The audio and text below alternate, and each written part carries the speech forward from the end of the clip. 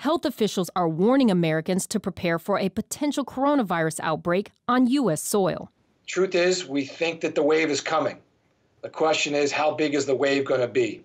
Dozens of Americans are already in quarantine. Most of them were on board the Diamond Princess, where the coronavirus spread. Gay and Phil Corder are quarantined in Texas. They spoke to Newsy via Skype. They were quarantined for almost 2 weeks in Yokohama, Japan, before they were evacuated on a cargo plane to the U.S.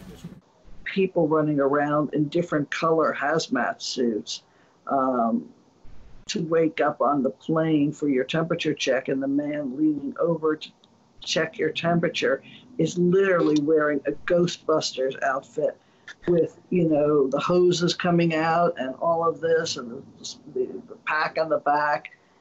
It's otherworldly. But the nightmare continued when they landed at Lackland Air Force Base. I mean, you think you woke up in the middle of a B movie. That's Contagion or Hot Zone or whatever. You're right in it. And the scene when our big cargo plane landed at Lackland Air Force Base, it was very, very foggy, and it was early morning. All you see is men in white hazmat suits rushing around to the plane, and it looks like you're the spaceship that has landed. The Corders say endless days of isolation is weighing on them. They are not allowed to open the door without a mask. Food is delivered in brown bags by personnel in hazmat suits, and they're highly encouraged to avoid leaving their rooms. Truthfully, the first few days here, we got very depressed. We'd already been through 14 days of quarantine. 14 more seemed interminable, plus they could add whatever they want to it. They could do whatever. And if we test positive, it's never ending.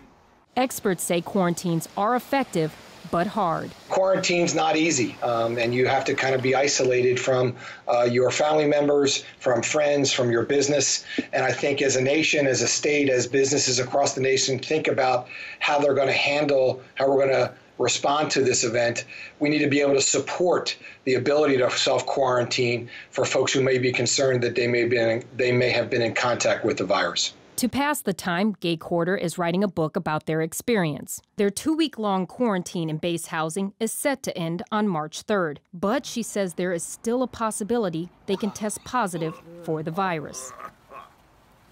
But the worst part about that, besides the chance of dying, is that we'll be separated. And we've never, in 50 years of marriage, had to go through any trials or tribulations without each other's support.